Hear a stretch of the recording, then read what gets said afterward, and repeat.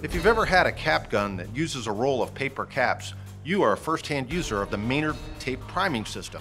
Now, this system was adopted with the U.S. Model 1855 series of muskets and carbines, and it was used in the 1855 Rifle-Musket.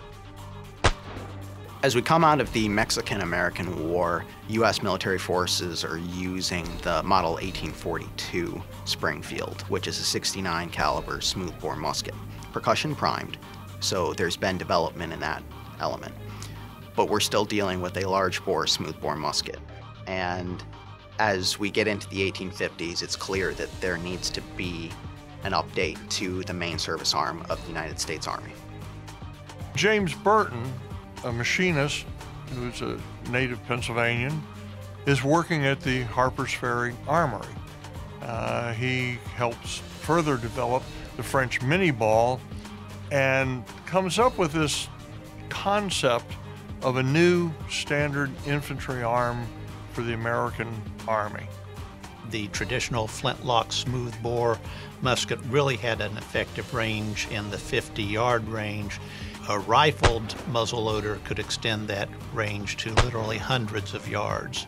And the Model 1855 Rifle-Musket was the first U.S. military widely adopted rifled long arm.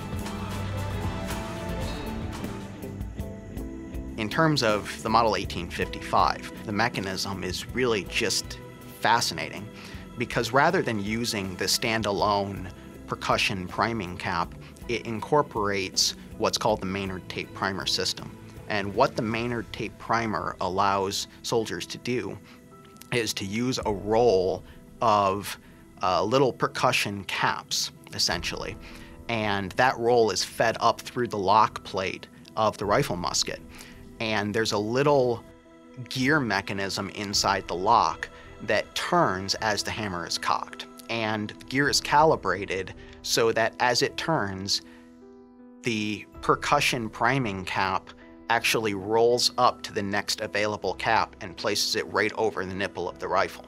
So in theory, it makes the operation of the musket a whole lot faster.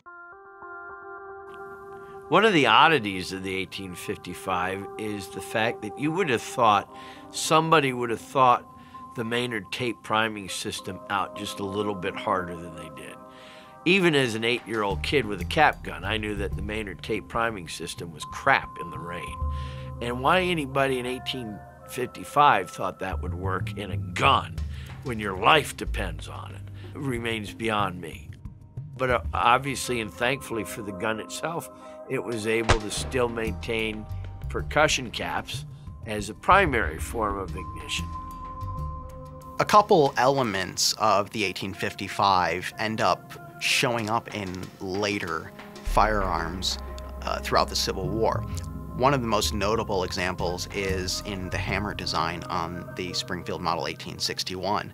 Compared to other rifle muskets of the era, a lot of observers will notice that the 1861 Springfield has this really high arch in its hammer. The whole reason for that arch being there was the 1855 muskets are in service, they get broken, they don't want to make a whole new musket, so if they can repair the guns that come in from the field, they will.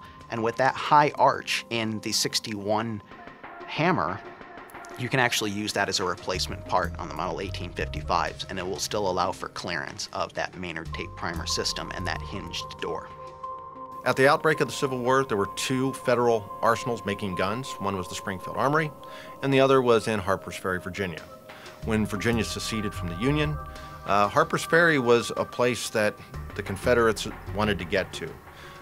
So you have the Confederates moving on Harper's Ferry. The superintendent wants everything destroyed, so the Confederates couldn't get it. They couldn't move it out of there.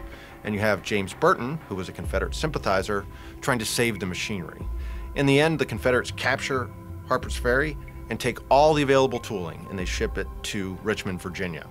And the tooling and the gauging for the 1855 rifle musket become the basis of the CS Richmond musket. These are guns made by the Confederate States government to equip its troops.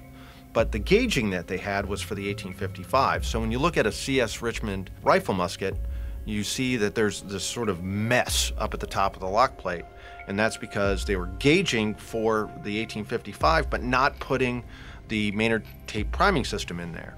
So the lock plates of a CS Richmond musket looks unfinished, and that's because it was.